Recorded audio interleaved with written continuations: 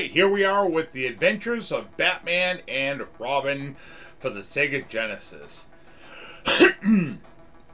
Now, I've heard that this one is better than the Super Nintendo one because they got these little cutscene type things, and they just look better on this version.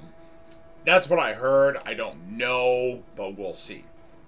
So, okay, here's Batman, and the first thing I gotta show you is jump code.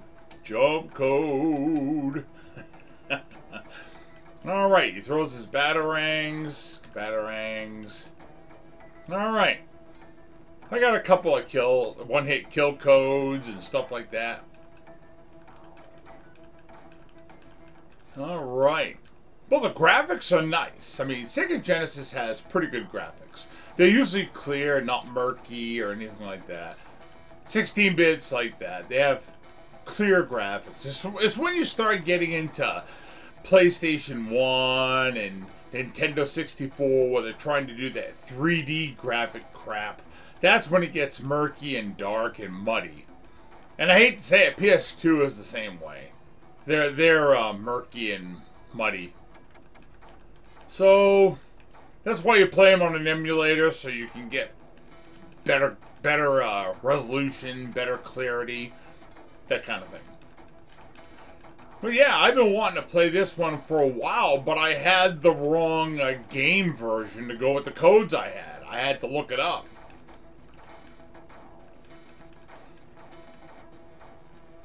I've wanted to do this one for a while, and every time I tried codes, it didn't work. Alright, I mean, look at this. This looks fantastic. Even by today's standards, it looks good. So... oh, I got rapid fire.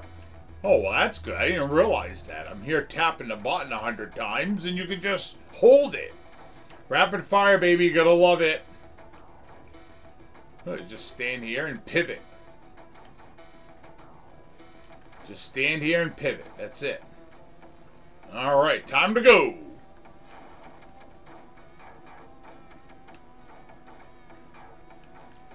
Yeah, this is pretty good.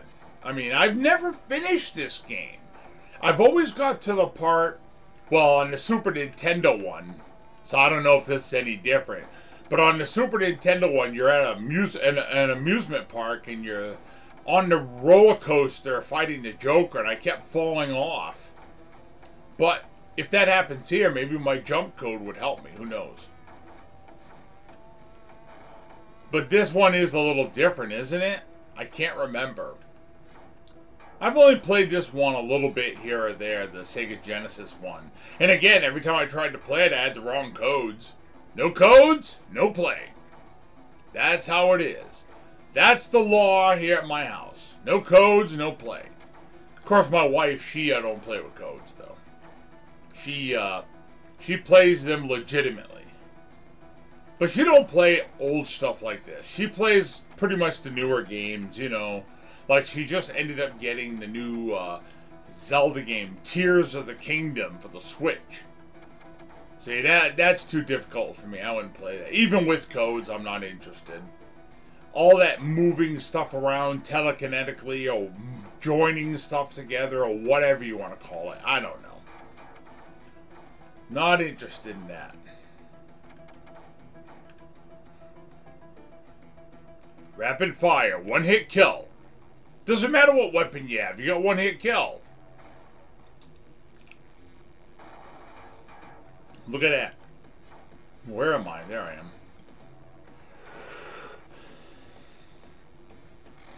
Oh, there goes Harley Quinn. Well, that was pretty good. Pretty good for a first level. We're at the Gem Expo. Put a Comic-Con in there. That'd be kind of cool. Have Batman at a Comic-Con. Of course, we always do, right? Those people that dress up and stuff.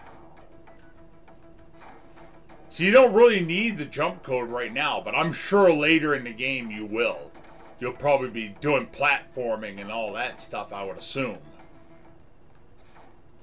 I wouldn't mind the sprites being a little bigger for the characters, so Batman was a little bigger. But for what it is, it's pretty good. Now, who am I fighting here? Just little robot things. Just shoot up here.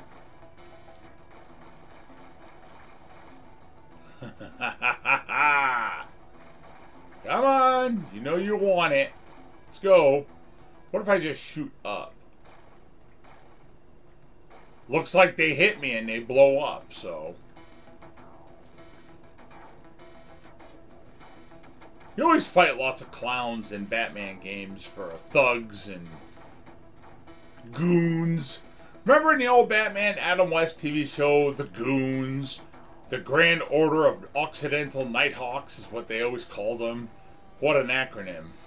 Weird. I don't know. Must have took them a while to come up with that.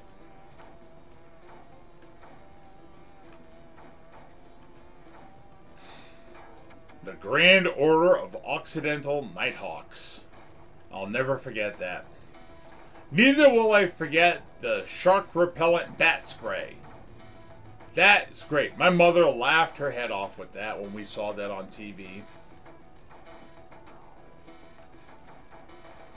A lot of talk's been going on lately about the new Flash movie that's coming out. And everybody's like, well, who's your favorite Batman? Who's your favorite Batman? Well, considering when I grew up, I suppose that would be Adam West. I mean, that's what I grew up with. But if you're looking for more of a serious Batman and not, you know, kiddie kind of Batman, campy, that kind of thing, honestly, I think I would go with Ben Affleck. I thought he looked pretty cool. The outfit they had him in looked very much like the Dark Knight Returns, the Frank Miller series.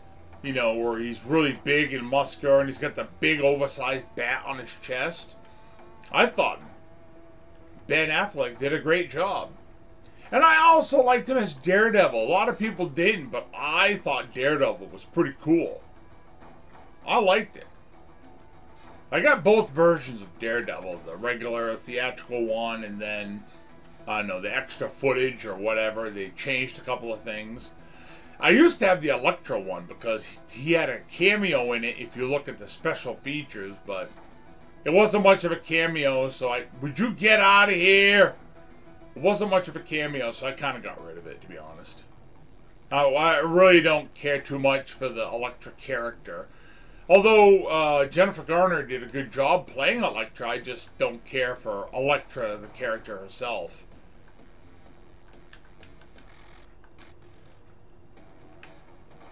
A lot of these guys. Okay. I got her. There, she's out of there. Lots of these things.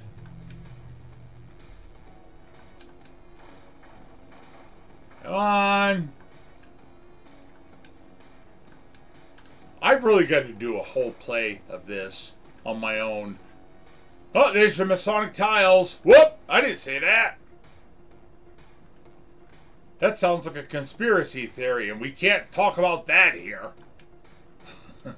Alright, am I shooting this stuff? Okay, am I supposed to just be dodging? Because that ain't hurting that thing at all. I don't see it flashing at all. Oh, look at it. It comes at you. Alright, let me guess. Well, you can't touch me. Do-do-do-do-do-do-do-do. Come on. Yeah, I think the one-hit kill is just for your regular goons on the street. Oh, here we are on a vehicle here. We got a truck that we're on. Yeah, see, this helps out. The jumping code helps out for stuff like this. Look, you could just easily get across. There we go. That's pretty good. Will you guys get lost? Okay, I gotta grab that. I don't know. Oh, I don't like that one. I don't think I have infinite weapons. Okay, what are we doing here?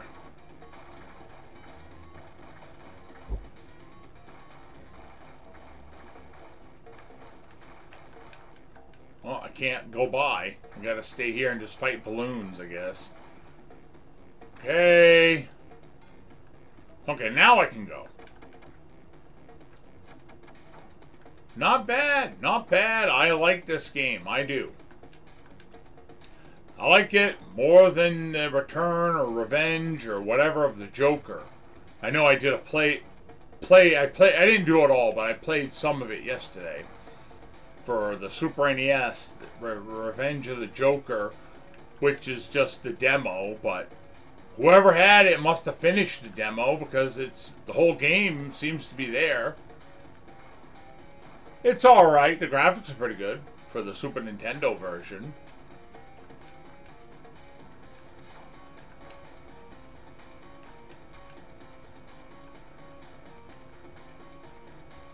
Oh, this again. Boring. Boring. Come on, let's keep going here. I want to fight a bad guy. I want to fight a bunch of balloons.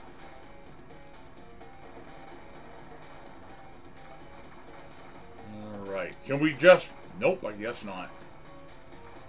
I guess not. I don't even care if I get hit, to be honest. I just want to get by that part. Now, can I go? Thank you. Who is that I keep hitting? Oh, it's just a crook with a money bag? Uncle Moneybags.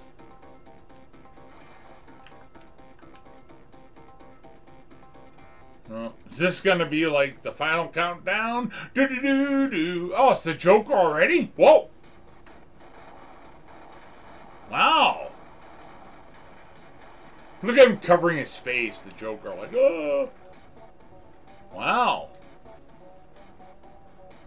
He fell over. Well, I think level 1's a good place to stop. We did the first level, not too bad. Overall, I think it's a pretty good game. I think you might like it if you give it a try, but you gotta use codes. If you don't have codes, you might as well just go home and forget all about it, because no codes, no play. Alright, well that's it for now. Bye, kids!